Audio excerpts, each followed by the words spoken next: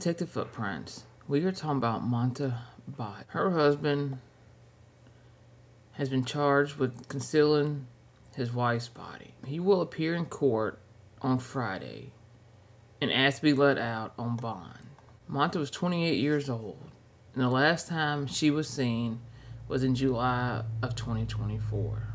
They were only together for 3 years and had a 1-year-old daughter. He has yet to be charged with murder. His trial will begin on December 9th, with a pre-hearing trial set for November 20th. He was the last person to see his wife alive. Before her disappearance, officers had conducted a wellness check for her at the couple's home on August 2nd and spoke to her husband, who did not want to report her missing at the time. He formally reported Mamta missing to police on August 5th. Since then, police executed search warrants on the couple's home and found evidence of pooled blood in the master bedroom and blood spatter in the master bedroom. Investigators also found signs suggesting a body had been dragged through the house. Nobody wants him out on bond. They want him to stay behind bars, yet he refuses to tell them what he did with Mamta. Up next, from ABC 7 News, they are speaking about this case. Let's take a look.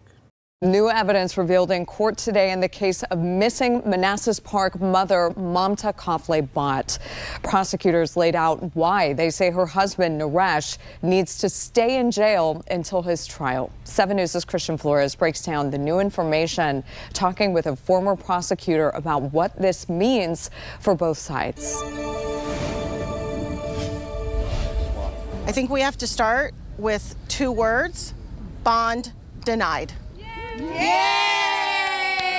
A brief moment of relief from friends of Mamta Kafle Bhatt. Say her name? Mamta. After a judge ruled her husband Naresh must stay in jail while awaiting trial. But that relief was undercut by the new details shared in court on Friday. It's been stated into evidence that she was murdered, dismembered, and disposed of like garbage. And I have news for you. She's not garbage. Prosecutors laid out evidence revealed for the first time. They say on July 30th and 31st, cameras captured Naresh dropping heavy-duty trash bags in different dumpsters and trash compactors around Northern Virginia while also buying knives. Then on August 1st, prosecutors say he went to a Loudoun County gas station to drop something in a clothing donation box, with police saying what he dropped off was a blood-stained bath mat. This location was also the last place Mamta's phone pinged. Prosecutors also say a canine cadaver dog detected a dead body in the primary bedroom and bathroom of the Bhatt's home. We've all wanted to know where Mamta was. When are we going to get her back? Where are we going to find her? Where we've been searching. And the truth is, we're not going to get her back. There's a lot of video evidence.